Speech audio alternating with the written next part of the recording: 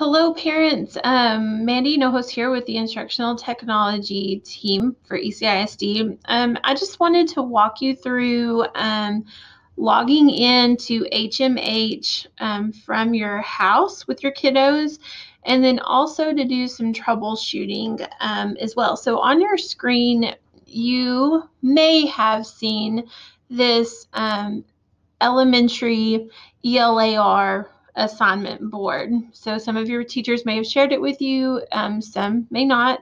So I just want to show you some things that we've heard this week. So as I scroll down here, and if you were to click on, let's say, the moose sound link that they have here, for some odd reason, the link has been broken. So you get this access denied page.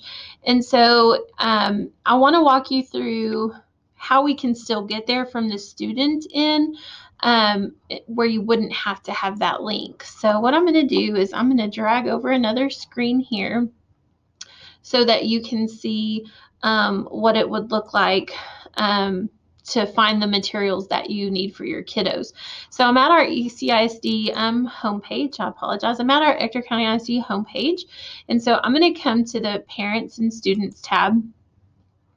And then we are asking you to log your kiddos in through ClassLink. So over here under Important Links on the right-hand side, you'll find ClassLink.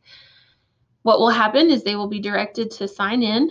And so your students, for my kinder through fourth grade students, the username is their ID number and their password is also their ID number. Now, if they're a fifth grade and up student, their user number or their ID number will still be their username, but their password, they were given the option to change it.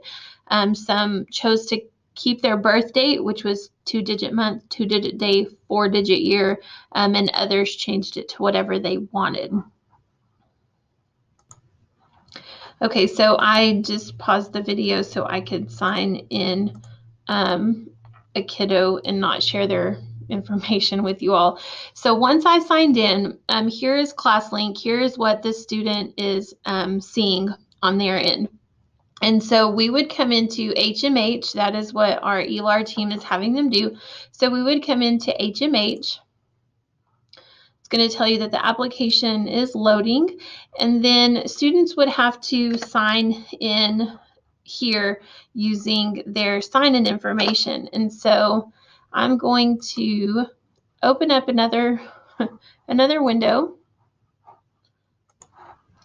Okay, so for your students to sign into HMH for our K through fifth graders, their username is going to be ECISD plus their ID number, and then their student password is going to be their ID number as well. So again, once you're on this page, the username is ECISD and their ID number, and the password is their ID number. Okay, once you have them logged in, up here in the upper left-hand corner, you can see that this student is signed in for grade 1. And so I can hit the drop-down button and I can find the grade level that works with my kiddo. So if I have a second grader, then I can find the second grade work. So I'm going to click on second grade. Now in the lesson plan,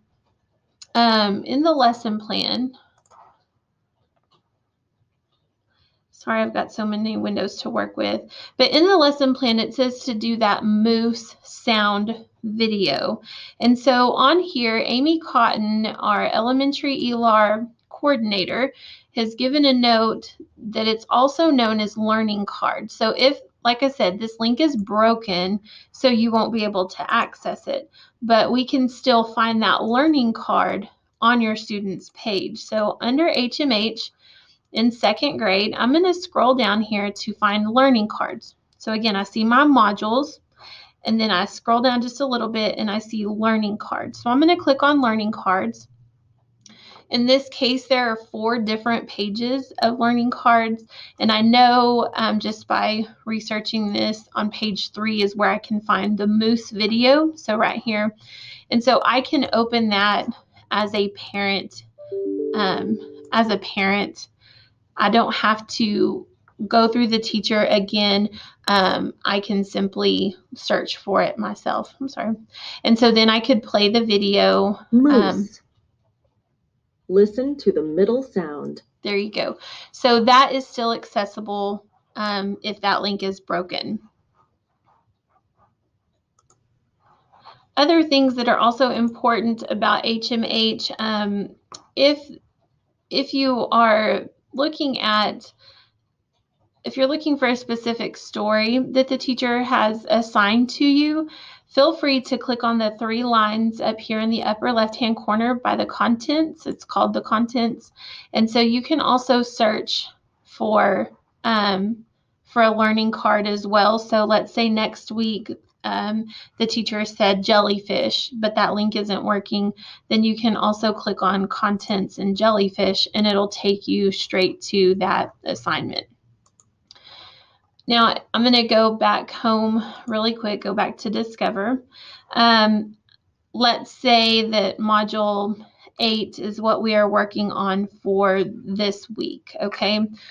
So I can also click the Content tab within this module, and it serves as my table of contents. So I know that my student had to read Jack and the Beanstalk and do that work, but then if they had to compare it to The Princess and the Pea, you could also come here and click, and you could jump straight to that portion of the student's assignment. Over here on the right-hand side, some students can read and they don't need that extra assistance, but just so you know, there is a play audio feature. The Princess and the Pea. Read. What is the story's problem? Underline. So it will read it. It will read aloud to your kiddo as well. That is an option for you. There is a note section so that your kiddo can highlight and add a note to to this information, so we can save and close that, and then your student has that note if they need to take notes.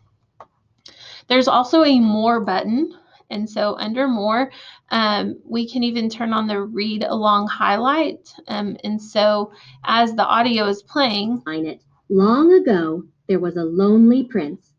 You see that the words are highlighted. So look at those More features as well.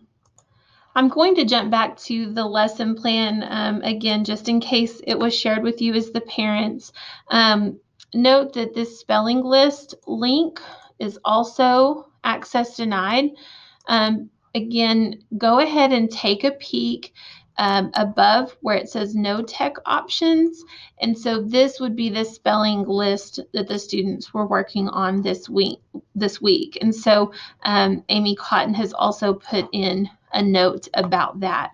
So if there are if there are any questions, please feel free to talk to your teacher, and then we can do some problem solving from there. But thank you for joining me today. I appreciate it.